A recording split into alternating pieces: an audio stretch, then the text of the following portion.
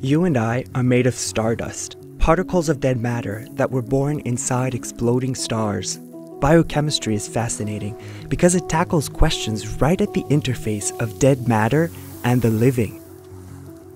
Molecules aren't alive, but somehow, when they all dance together in just the right way, they form living organisms. In a way, life is information stored in dead matter, but kept alive and growing in a stream of energy. So you and I live at the intersection of matter, energy, and information. The information stored in our genes is used by our cells to make proteins, which serve, for example, as tools to break down large food molecules or as a signal to send messages to other cells. Dr. Roku is a researcher at Sherbrooke University, interested in finding yet undiscovered proteins. And during my studies at Bishop's University, I had the opportunity to work with him in his lab. Our research shows that there are more than 20,000 protein coding genes in the human genome, and that there are more than one coding sequence in each of these genes. Today, molecular diagnostics allows us to analyze virtually all proteins within a clinical sample.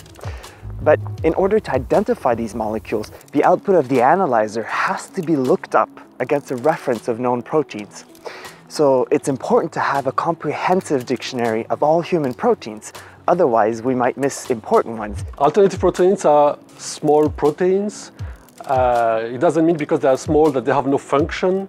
Maybe they will be useful as diagnostic biomarkers. And now the challenge is really to identify the extent of the alternative proteome and the function of this alternative proteome in health and in disease as well. From what we know about the genetic language, we can predict which regions of the genome have sequences that could potentially be used to make proteins. The problem is that a chip typing out random genetic sequences would produce a very large number of small coding sequences. And the large majority of these is assumed to be meaningless. During my research project, I conducted a bioinformatics experiment to see whether I could guess which of these small sequences are not simply random events.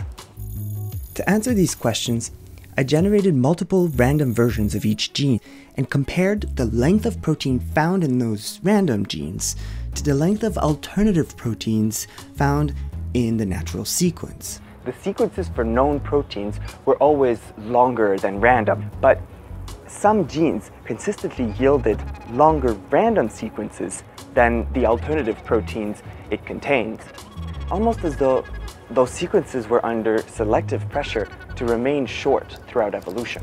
So we already have some evidence for the existence of some of these small proteins. Now, the next step will be to select a few of these candidates and see whether we can find what functions they might have.